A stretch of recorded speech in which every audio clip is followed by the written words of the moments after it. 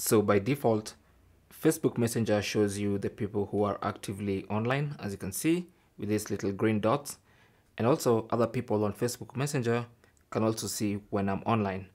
Now, if you want to turn off your online status, just to appear offline, even though you're online and active, then simply launch the Facebook Messenger app, either on your Android or iPhone, and then tap on this 3-line button in the top left corner, and then select this settings wheel icon. That takes you to your Facebook Messenger settings page. Go to the active status section, tap on active status. You can see it's currently on. You can see it's on because it's green. Tap on that and then turn that off using that toggle button, and then you can choose for how long you want to turn it off.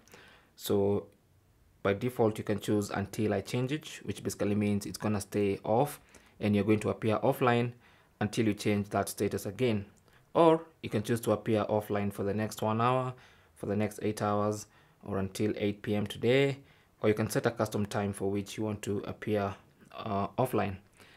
But for most people, you're just going to leave it at until I change it. So tap on pause, and now your active status says off, and other people will not be able to tell when you're online or on Facebook Messenger.